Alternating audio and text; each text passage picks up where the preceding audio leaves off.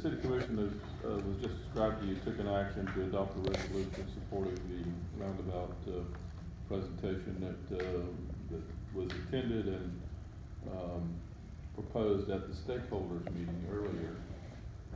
In addition to that, the city appropriated monies to acquire property that would accommodate the expansion of the road at A1A.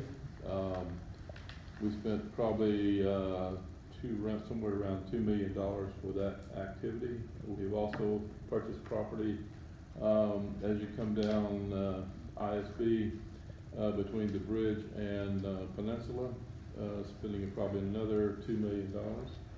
And we've, as described in the presentation previously, we spent $750,000 to assist in the design cost of this project.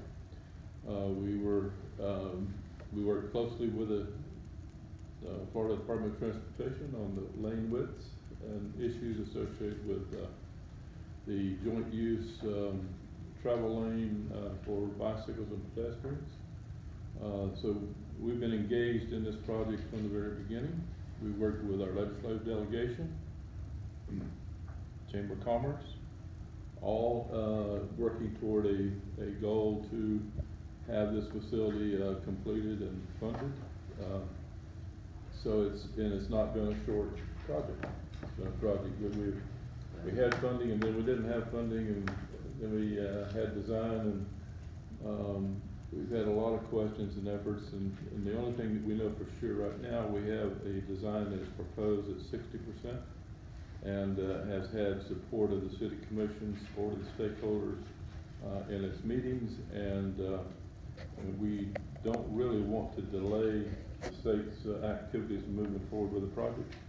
And if we were to consider significant deviations from the plans, I'm sure it would incur a delay in whatever was to ultimately be constructed, if any at all.